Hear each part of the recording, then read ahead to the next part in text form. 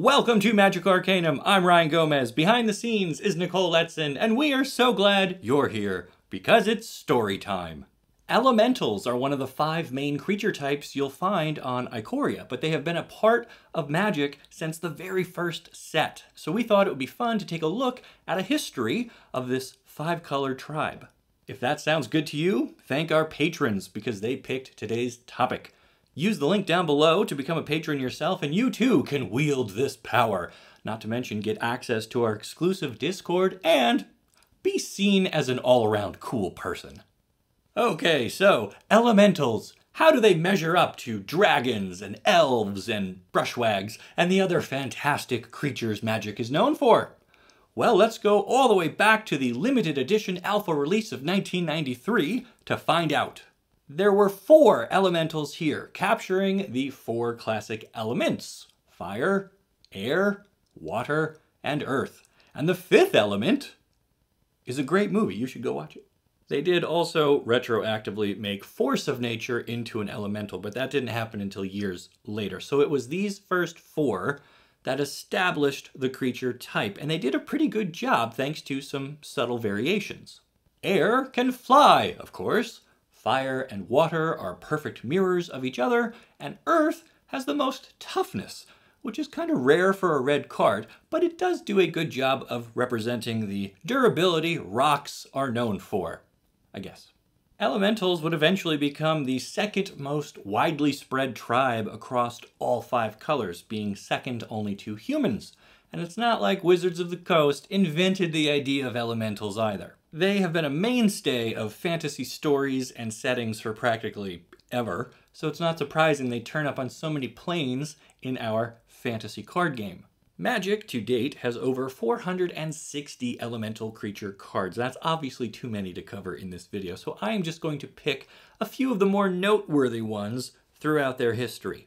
I am also going to save the legendary elementals for a future video in which I will attempt to rank them by raw power and their significance in the Magic story. So make sure you subscribe to the channel because you do not want to miss that. Thunder Spirit was printed as a spirit, but was later updated to an elemental. And I only bring it up because it is the first of 8 elemental cards that are on the reserved list. Now, the reserved list is a huge topic in itself, but basically it is a list of cards that the game's creators have promised to never print again, nor create new cards that are functionally identical. This means we'll never get a 3-mana 2/2 with flying and first strike in white, elemental or otherwise. And that's too bad because it's like a perfectly fine limited card, right? Oh well. The next elemental I'd like to talk about is Moss Monster because it... Oh my god, what is this thing? Kill it! Somebody kill it with fire! Wood Elemental sets a new trend for the tribe with non-fixed power and toughness. This would go on to be a recurring feature for Elementals, and just in case you can't read his text, he says that the stars are set to the number of untapped forests you sacrifice as he enters the battlefield. So you need 4 mana to cast him, and then maybe you sacrifice another 4 untapped forests. So you had 8 lands, and it's turn 8, and you have a 4/4 on turn 8. Early Magic, man, it was something. Anyway, Ball Lightning is our first temporary elemental. This would be used throughout the years to represent the unstable nature of things like lightning. Right after that, in Ice Age, we got Sea Spirit and Flame Spirit, and despite having spirit in the name, they are indeed elementals. And what wonderful elementals they are, because they are our first pumpamentals. You can spend mana to increase the attack power of these elementals until the end of the turn. And that's an idea we would also see repeated throughout the years. I think that's a wonderful way to show how these creatures are a manifestation of natural energy.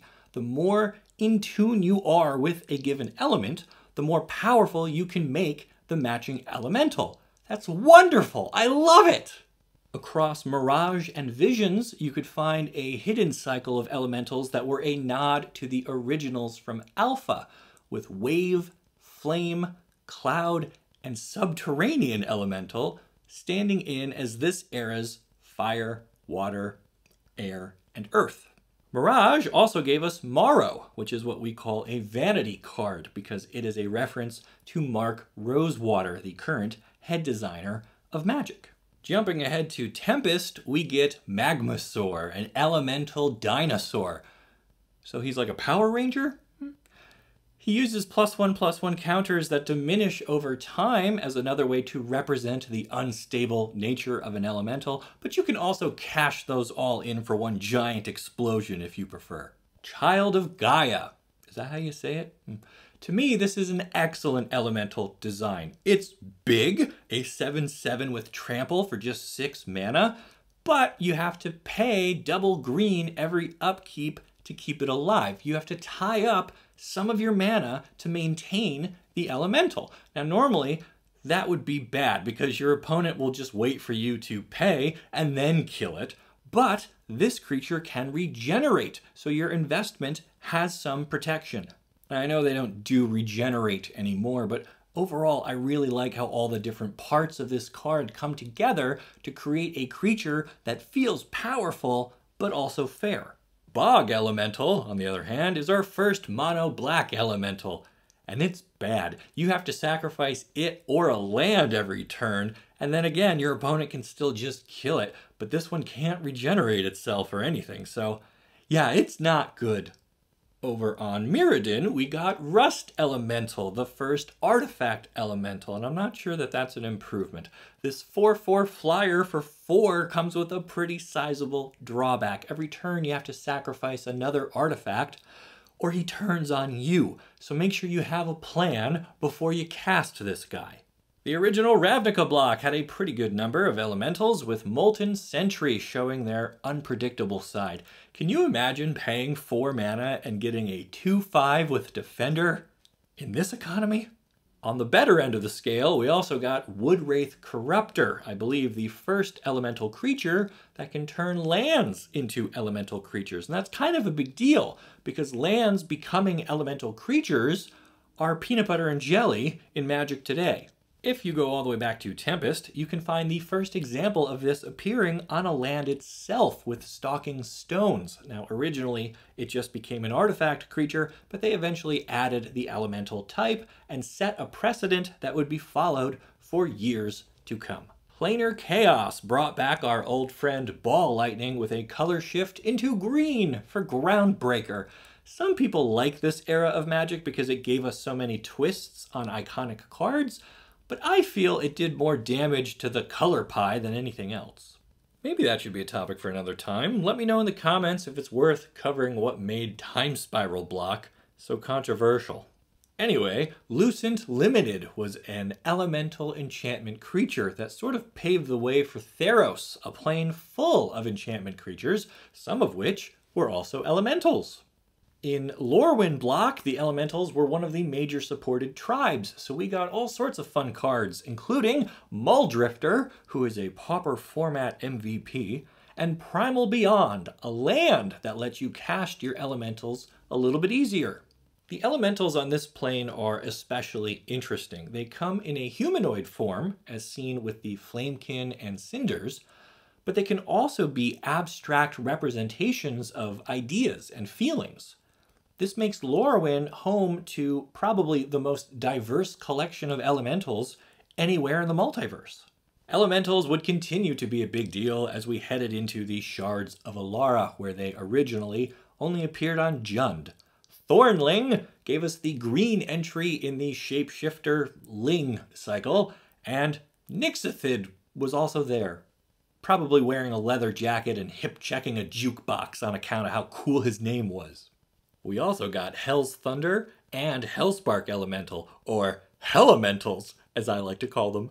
The Conflux gave us Fusion Elemental, who answered the question, how big can you make a vanilla creature for 5 mana? Until Gigantosaurus came along. And Lord of Extinction still makes Golgari players salivate. Then it was off to Zendikar, where elementals were once again a strongly represented tribe.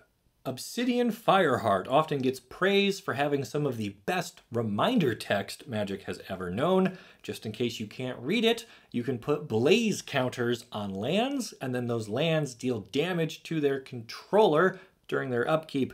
But even if the elemental himself leaves the battlefield, the land continues to burn. Vengevine would go on to become a recurring threat in the modern format, and Kiln Fiend is a pauper rock star. Come to think of it, Zendikar gave us a lot of format-shaping cards, even just among elementals. So I cannot wait to see what they have waiting for us on our next visit. Chandra's Spitfire was introduced in M11, but really got to shine when it was reprinted in M20, putting it in standard with Scorch Spitter and Cavalcade of Calamity. I don't know why I'm telling you this, you probably lost to that deck 100 times in the past year. I know I did. M11 also gave us Fire Servant, which is one of the first cards in the game illustrated by my favorite artist, Ryan Yee. I really like the pose on this one. It's like one hand is beckoning you, come here, darling, while the other hand is winding up to rake you across the face with those flaming claws. Good job, fellow Ryan. Innistrad is remembered for its vampires and zombies, but it also had more than a few elementals tucked in there as well. Malingus takes us back to the ever-changing power and toughness calculations, and Soul of the Harvest is twins with Harvester of Souls, a demon. Our return to Ravnica increased the plains elemental count once again. Nivmagus elemental is weird because it isn't a weird, which was the creature type more often found within the Izzet League. Spark Trooper tacked Lifelink onto our old friend Ball Lightning, and the Maze Cycle were monocolored elementals that gave bonuses to your multicolored creatures. The most famous elemental from this block, though, is undoubtedly Voice of Resurgence. The design was originally supposed to be for Amara Tandris, but it was too powerful to be a rare and fit in with the cycle of the other 9 maze-running characters. So they swapped it with Voice, giving Amara a much more forgettable card, and leaving us with a token that now had art that didn't match up with its generating card. On Tarkir, elementals had a minor presence. I used Frostwalkers in an aggressive blue deck to slip under counter spells at FNM for a while, and Thousand Winds was really exciting to me during preview season, but that card ended up not being very good, even among other morph options. Torrent Elemental remains one of the few creatures you can cast from exile. Whisperwood Elemental will keep manifesting 2/2 creatures and provide you great insurance against board wipes. And Shorecrasher Elemental is a powerful evasive threat that works great alongside Master of Waves. All of those mythics are under $2, by the way. And we cannot skip the greatest meme card since Stormcrow. Updraft Elemental. What's Updraft Elemental? Nothing! What's up with you? In Battle for Zendikar, everyone was fighting for their lives against the Eldrazi, right down to the plane itself, with the Awaken mechanic putting +1/+1 counters on your lands, turning them into creatures ready to repel the invaders. Elusive Tormentor from Shadows over Innistrad might save you during Bar Trivia Night if they ever ask what vampire in Magic can transform into an elemental. It's this one. In the Nissa Planeswalker deck for Hour of Devastation, they gave us Brambleweft Behemoth, which is identical to Colossal Dreadmaw, except it's an elemental and not a dinosaur. For some reason, though, they keep reprinting the Dreadmaw, when I think collecting the elemental with different art on every plane would be much more fun. So that brings us to Ixalan, where Wildgrowth Walker was the king of the jungle, so to speak. Curving this guy into Jadelight Ranger would put you up 6 life and leave you with a 3/5. People complained about this at the time because that simple sequence could determine the outcome of the game as early as turn 3. But you know what? I think Magic is at its best when there is synergy between creatures rather than making any single one of them too powerful. We've seen what happens when power is concentrated in Planeswalkers and when concentrated in artifacts, and I appreciate it more when it's the creatures that are setting the tone for the game. Anyway, Dominaria gave us 2 legendary elementals, and I know I said legends were off limits for this video, but one of them has art by Ryan Yee, so guess what's going full screen? That's right, say hello to Multani, a 6-mana creature that cares about the number of lands you control, and he's able to dig himself out of your graveyard if you're willing to replant some trees. We have come a long way since Wood Elemental, indeed. Modern Horizons gave the format a ton of cool toys, but you gotta love Mark IV Ball Lightning, which is Lightning Skelemental, which is Blightning on legs. Or on leg bones? Whatever. This card is great! The Cavalier cycle from M20 fit with the overall elemental theme for the set, and the red one was best friends with Fires of Invention while that was legal. The green one continues to help Simic decks ramp into whatever they want. I don't know, an oversized Hydroid Krasis? Why not? Even Chandra got in on the fun with multiple Planeswalker cards that interacted with elementals, giving the tribe some early support before we headed to Ikoria. Hey, remember when Risen Reef was like the most broken card in Standard? That was a fun week. Theros Beyond Death had very few elementals in it, but it did have one of my favorites in recent memory. That's Tectonic Giant. And you can read all about why I love this card over on magicarcanum.com. So that brings us all the way up to Ikoria, where elementals were one of the 5 supported tribes, putting them on 3 of the Apex Legends and 3 of the Companions. There's also Kahira, who is not an elemental herself, but does grant them all +1/+1. That's about it in terms of support for the tribe within this set, however. And now, with M21, the elementals get another push with cards like Stormwing Entity, who captured a lot of attention during preview season, but I have not seen a standard deck really take advantage of it yet. We'll be heading back to Zendikar in just a few weeks, where elementals are known to roam, but it's anybody's guess what form these creatures of nature will take on this visit. We'll probably have lands that come alive again, but I'm hoping for some legit creature cards, something to carry the torch for Vengevine, Undergrowth Champion, and Avenger of Zendikar.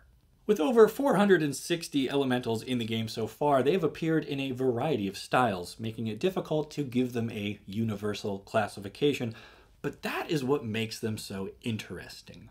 Elementals often express the themes of a plane itself. They are living manifestations of mana, and sometimes they are raw forces of nature, but sometimes they are disciplined enough to follow orders while wearing a suit of armor. They've gone from primitive representations of classic elements like fire and water to incarnations of emotions like dread and anger. They've been called forth by planeswalkers and wizards and sprung from the soil itself, ready to defend the very land from which they are made. Elementals are a fascinating creature type, and I cannot wait to see where they go next. Which one is your favorite? Let me know down in the comments, and then make sure you like this video and subscribe to the channel so you don't miss the great stories you'll only find here on Magic Arcanum. We'll see ya!